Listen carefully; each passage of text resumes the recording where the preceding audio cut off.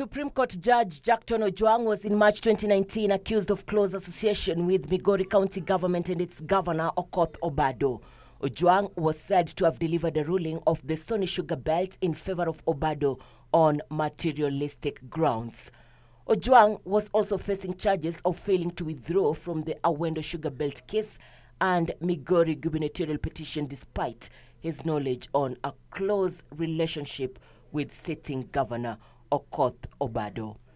A tribunal formed to investigate the allegations led by Justice Alnashir Visram has since let him off the hook, declaring that he is innocent. The tribunal has recommended that he resumes duty immediately.